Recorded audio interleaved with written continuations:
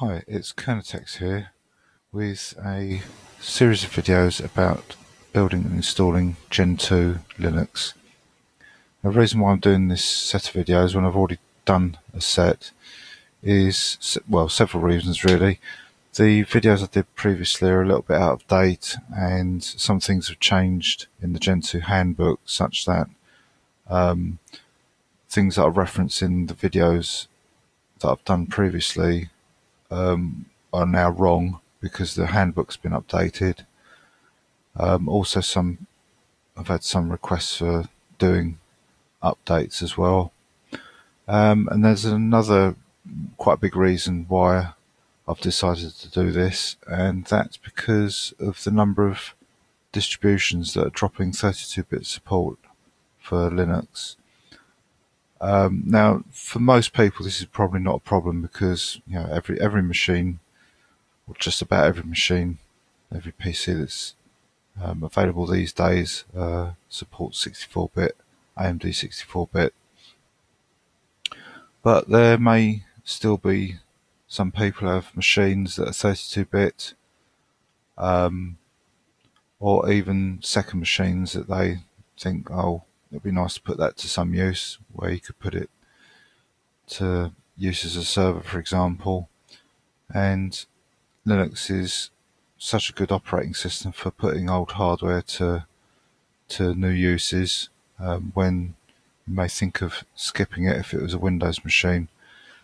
Linux can give an old machine a new lease of life. Now, with 30-bit, 2-bit, there are a few issues you have to be aware of. Generally, unless it's some server machine, some big server machine, generally there's a limit on the amount of RAM that the 32-bit machine will have. There's by default a 4 GB limit, but that can be reduced somewhat due to hardware address space being used. So generally, the maximum amount of RAM that a 32-bit machine can access is between 3 and say 3.5 gig, depending on the hardware and depending on the manufacturer and so on. There's ways around that. I'll be pointing out a few of those things when we go through the kernel.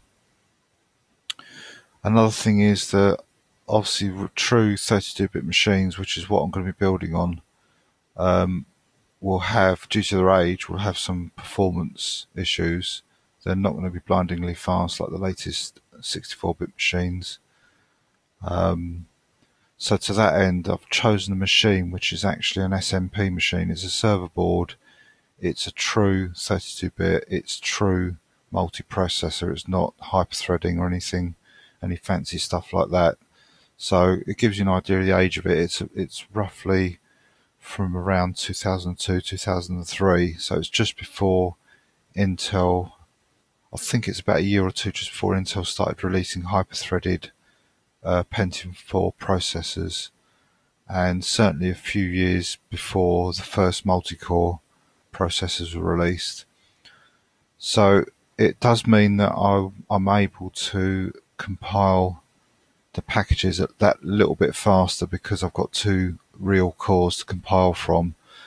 But that's something to bear in mind if you are compiling on 32-bit, that it will be quite slow. There are memory constraints and there are also hardware constraints. So the processors are slow, the memory is slow, everything in the whole system, even the disks might be slow. I have got a modern, well, it's a relatively modern SATA drive in there, but it's only a SATA 1 drive, so again, it's not the fastest thing. It's attached to a PCI card, so it's off an expansion slot, although it is a PCI-X, so I believe it's 64-bit and I think it might be 66 megahertz. So again, it's not a slouch by the standards of the original motherboard, but it's not the fastest thing by today's standards. So as I say, 32-bit, it's losing popularity for probably good reasons, really. 64-bit rules the roost these days. We've got multi-core processors, gigabytes and gigabytes of memory. So this would be a good way to put some old hardware to good use. It might be just be a gaming machine you might want to put together, just to play. For example, the Steam program still runs in 32-bit with 32-bit libraries. Um, I won't be showing how to install Steam, but it is possible. There are hints, and I think there's a wiki page on how to install Steam on Gentoo. But so I won't be showing that. I've never tried it myself, but it is possible. So the first thing to do, I guess, is to maybe just start with the Gentoo website. I'd maybe just quickly mention a little bit about the hardware, a little bit more about the hardware I'm using. It's an AMD 2400 plus Athlon MP chip. There's obviously two of them, so they're running at 2 gigahertz. 2400 plus is the designation. If you remember, that far back, AMD were using performance rating, so it's a PR performance rating of 2400. So there's two of those. There's 2 gigabytes of memory. I think it's, if I remember rightly, it's 4 DIMMs. I think it was DDR2 at that time. It's also ECC memory because it's a server board. So that does mean that if I reboot the machine, there is a pause of about a minute where you get a blank screen because the registers in the ECC RAM are being reset. They have to be reset, obviously, to identify any errors in the RAM. So if they weren't cleared, these registers, then obviously errors would be spewed out everywhere. So if I do reboot and you see a blank screen, I'll try and talk over it, but it is just the board doing that clearing of the RAM. What else has it got? I've got an NVIDIA, I think it's 7800 GT. I think it's GT 7800. We'll see it when we look at the hardware listing in the operating system. But it's one of the golden samples that Gainwood did, one of the last AGP video cards before everybody went to PCI Express. Because I do use this machine for sort of retro gaming, I suppose you could call it, occasionally. So, although having said that, it's a bit of a laugh because the card is 8 times AGP as I recall, but unfortunately the AGP slot in the server board is only 4 times, so I'm not getting the maximum out of it, but that's by the by.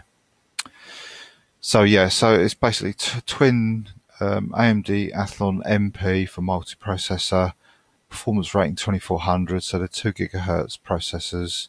I think they come up with BOGO MIPS of 4000, which is quite impressive on the face of it, but when it's compiling, and you can see that it's a little bit slower than modern machines.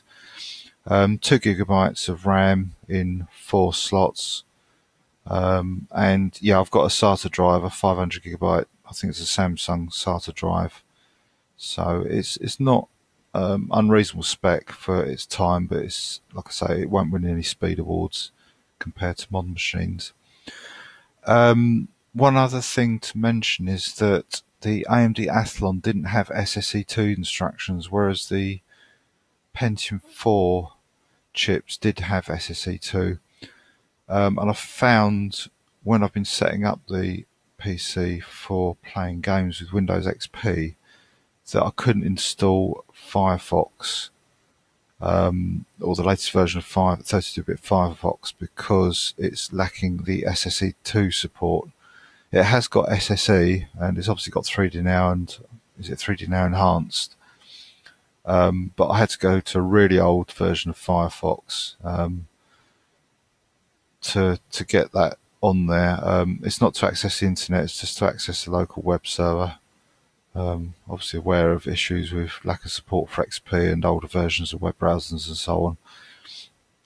But that's not a problem because we're compiling stuff, or it shouldn't be a problem, I say, because we're compiling stuff from scratch. That issue shouldn't be a problem, but obviously anything that used or uses SSE2 or any of those newer enhanced instructions are going to be that much slower. So it's not the sort of project you want to use for example, transcoding or maybe even playing.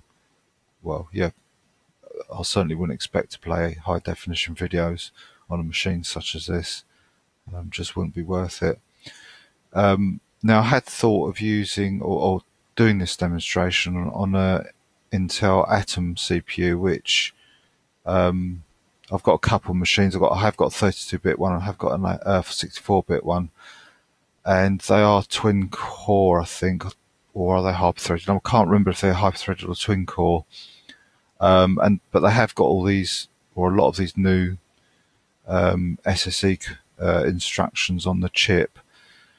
But there are various issues around them. Yes, you'd be getting the multimedia extensions enhanced, but I believe I remember reading somewhere that the Atoms haven't got the out of order execution. I think there's some aspect about them that unless the stuff's compiled very carefully, they don't perform that well. And I didn't, on my tests, I didn't find that they were much faster than the twin Athlon that I'm going to be compiling on. If anything, they might have been a little bit slower. So that's why I've gone with this older hardware. So on the face of it, it's a lot older. It's a little bit slower, but it should be fast enough to give this demonstration.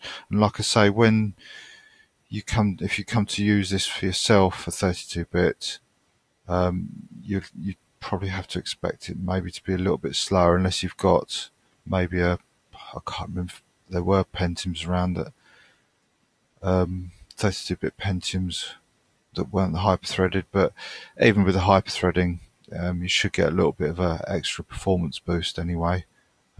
It's obviously not double as you'd expect it to be. All these things are such a long time ago and less important than today's specifications and so on. You tend to forget what's what. So anyway, let's make a start.